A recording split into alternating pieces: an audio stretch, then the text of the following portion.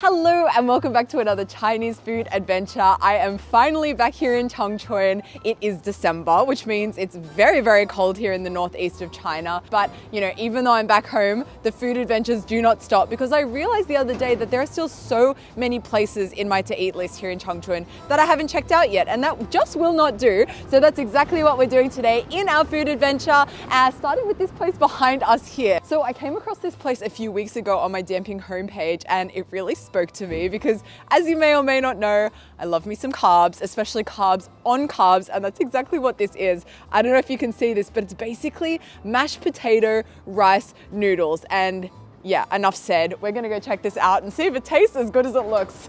Wow, mashed potato rice noodles. Am I in heaven? Or am I just in Changchun? Well, wherever I am, man, am I happy to be here because would you check out that bowl of food? 陆粉是哪里的特色呢？好像是长沙那边的。长沙那边。哦，会辣吗？一点点。你要是不吃辣，可以不放这个。哦，可以放，没事。So it seems you've got a few different choices when it comes to the protein for your dish. You've got some beef, you've got chicken, you've got ribs, but I've been told that the beef one is the most popular, so that's the one I'm going for. But it seems that apart from the choice of protein, the base dish remains the same, basically just noodles, potato. Look at that, gravy-licious potato. It's then topped with some of that saucy beef, some mushrooms, and then finally some crunchy peanuts. Okay, so check out this bowl of food. It is so heavy, so dense, as you can imagine. And here we also have all of these extra toppings that we can add if we want. So of course I'm gonna go in with some chili. Now that I know this is from Changsha, I'm sure it's supposed to be quite spicy. As well as a healthy dose of coriander and spring onion to add a bit of a zing to what I assume will be quite a heavy bowl of food. And there we have it, our final masterpiece. I mean, talk about a plate of food. I'm so curious to try this. I guess I'm just gonna go ahead and mix it up. So we still have some chunks of potato in there, but for the most part, it's quite like mashed together. So it's giving like an extra bit of texture to those noodles. Let's try it and see if it's as hearty as I feel like it's gonna be. Wow. The problem with this dish is it's so damn delicious. I haven't been able to stop to get any words out. I've just been gulping it down. I've pretty much had half of it already. It is so good. And one thing I wasn't really expecting is that it's not as heavy as I thought it would be. I know you've got noodles in here, you've got potato in there. That's kind of a recipe for a heavy dish, right? But I think thanks to those additions like the coriander and the spring onion, you've got the crunch from those peanuts, which is absolutely amazing amongst all that mushiness. So good, love a peanut.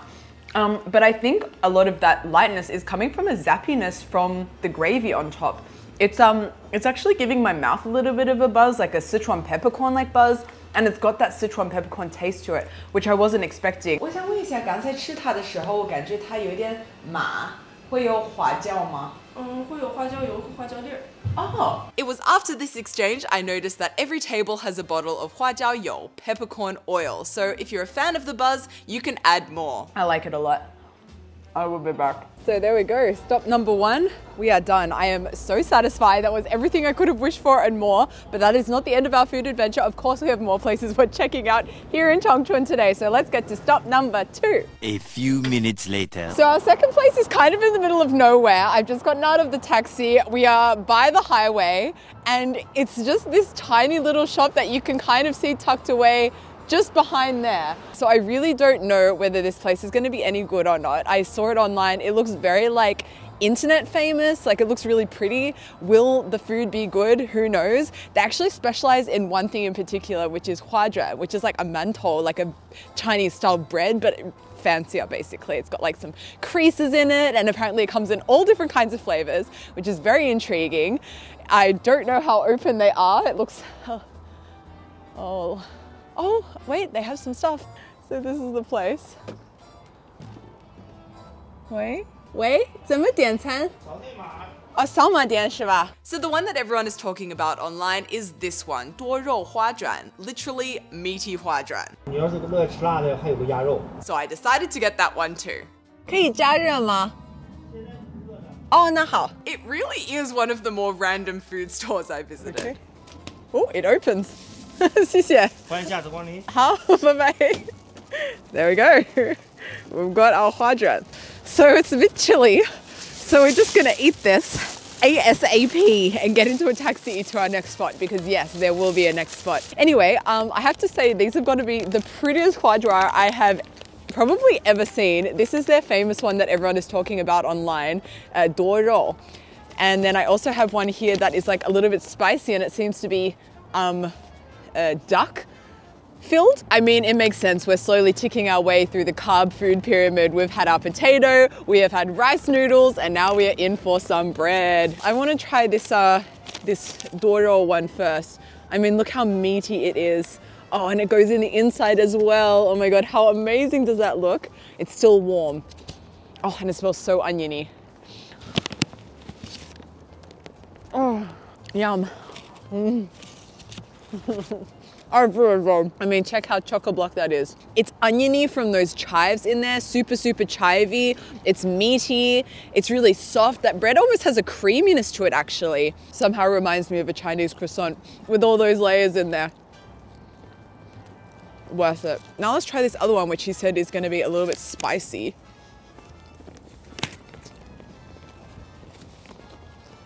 No. It's not spicy at all. I think he's given me the wrong one by mistake because that's actually sweet. I think that's actually date. It's nice. It's also super soft. You can taste they're really, really freshly made. I don't like it as much as the meat one because I guess it just doesn't have as many layers in there. But it's good. This I have 2 or 3 bites. I'm good. But that other meat one, man, I want to have 4 or 5 of those every morning for breakfast. So damn good. I still have a few more bites here. Oh, it's cold. Let's get in a taxi and go to the next spot on the free.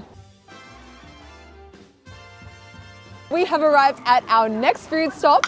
We are just around the corner from Guilin Road, which is one of the more popular, like, touristy food streets here in Changchun. And every time I'm in this area, every time I pass this store behind me here, there is always, always, always a queue, except for, of course, today. But guys, I promise it's really popular. I don't know why there's no queue when I decide to actually come here and film it. I'm still not quite sure what it actually sells. I'm a little silly. I've always wondered, I wonder what they sell here. But they actually have this massive sign here that says 早子坊, which basically means date shop. So they sell like little pastries and little muffins made of dates or jujubes. So yeah, let's see what we should get. 最受欢迎的是哪个? So I've ordered 2 things. One is like the original famous one that you can see here. And I've also got what looks like a beautiful little muffin with some walnuts in it. The smell of this shop is absolutely amazing. It smells like Chinese dates. 好香啊.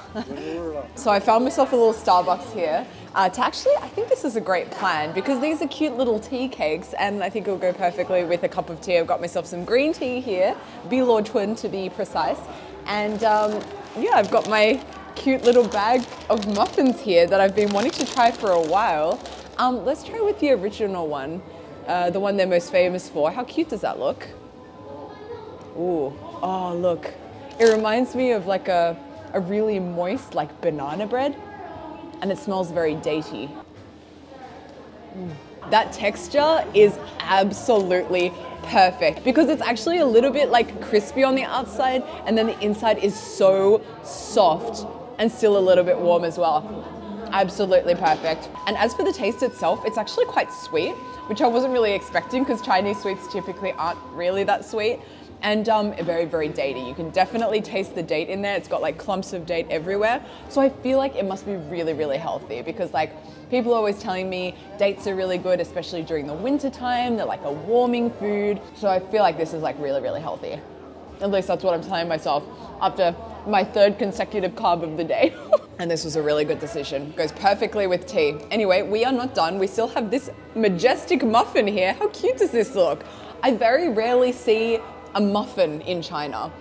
In Australia, like pretty much every cafe will have something that looks like this, you know, on offer to have with your tea or with your coffee. So yeah, this looks really nice. I'm excited to try it. Let's crack it open, huh?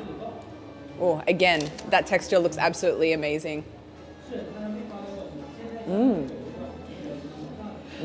I think I may have actually found myself a new weekly tradition, which is coming here, getting myself a nice hot cup of tea and getting myself one of these. This is just so nostalgic of my childhood. I grew up eating muffins. Mum would make them for me. I'd always have one in my lunchbox. And this is very muffin-like. It even has the little cup here. And the flavor I actually like even more than the first one that we had. Thanks to the addition of those walnuts, it provides like an extra texture. It provides a nuttiness that kind of tones down the sweetness of that batter. It's still got a datiness, but it's not as intense as the first one.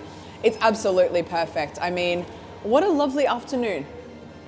Have here, have my tea, have my muffin. Man, we've had some really great things today.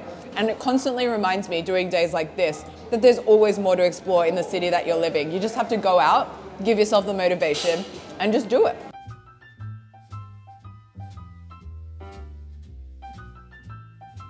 It is nighttime, time for dinner, last stop of the day, and look who has joined me. Just finished work, and we are going together to this spot behind us here. Apparently it's like a Changchun classic. We're having fried dumplings. They're famous. Great, let's get in. It's minus 10 degrees. Yeah, it's really cold. So it's a cozy little place, 6 tables in total, and oh, these are the fried dumplings in question. The menu is simple. You've got fried dumplings and you've got beer, but you've also got these side dishes you can choose from. We've got a nice big plate of tofu. Also this plate of ba pi yu, kind of like a preserved fish, as well as these crispy shrimps. Yeah, look how small they are and crispy. Oh, very crispy and fishy.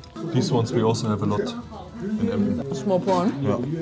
But you would get them from the market, then you take them home, and then you spend like, I don't know how many hours sitting at home and just trying to get rid of the skin.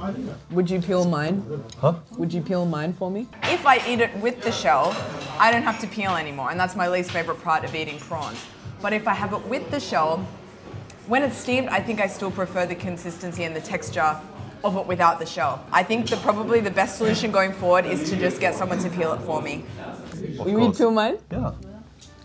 I chose the right one, guys. 你们在这里多少年? 30多年。30多年了. They've been here for over 30 years. So once you've placed your order of how many dumplings you want, it's then relayed via this walkie-talkie to the kitchen. She has like this.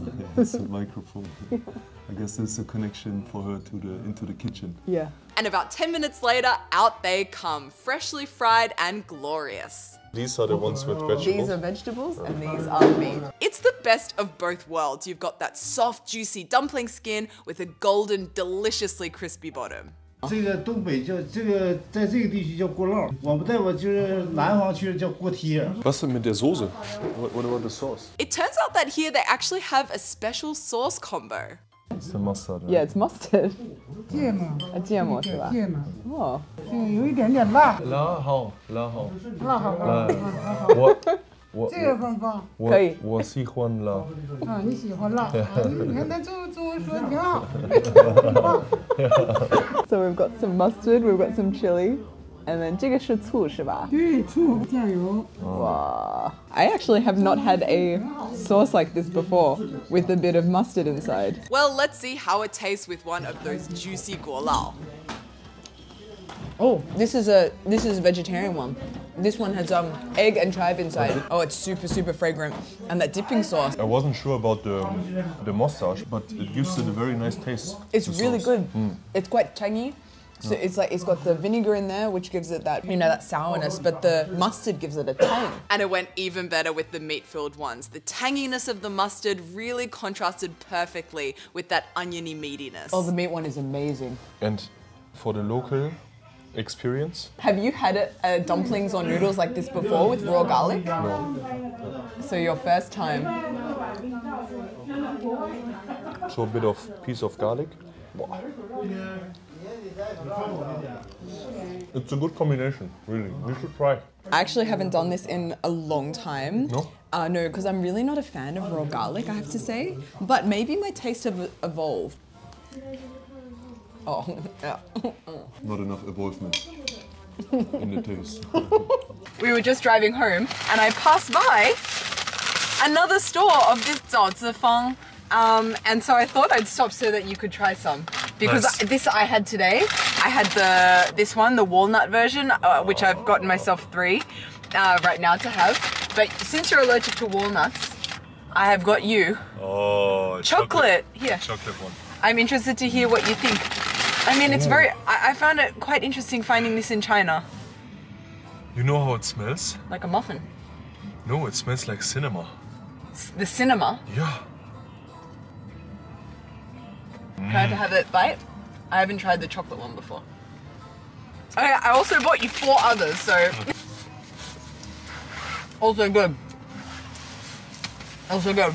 I still prefer the walnut one. Well, that officially brings us to the end of today's food adventure. Thank you so much for watching. It's been so nice getting a bit outside my comfort zone in the city that I've now settled in and finding some new places. I mean, this I'm so excited to see. You know, they've got stores all over the place, so I'm gonna be eating this a lot in the future. Anyway, I wanted to let you guys know that I'm actually going to be taking a few weeks off content. I'm going overseas in a few days. I'm going to Poland, which is really exciting because I'm actually half Polish and I've never been to Poland before. So really excited to interact a bit more with that side of my heritage and learn more about where half of my family comes from. So I'm going to take a few weeks off as I explore and travel. Also, you're coming over for Christmas. Yep. And you're bringing your parents to Poland with you. Yes. So our families are going to be meeting for the first time, which is a huge deal. I mean, we are getting married next year. I don't know if I've shared this yet on my channel, but we have set a date. So yeah, I wanted to say a very big thank you to everyone for, you know, following along on my food adventures this year. This will be my last video of the year, last video of 2023. And yeah, I wish everyone who celebrates a happy Christmas, otherwise a very happy new year, happy times in the year ahead. And I will see you all in 2024. Have a walnut cake for me. Well, not you because you're allergic. And I will see you next time on my channel in a few weeks. Bye everyone. Merry Christmas. Happy New Year.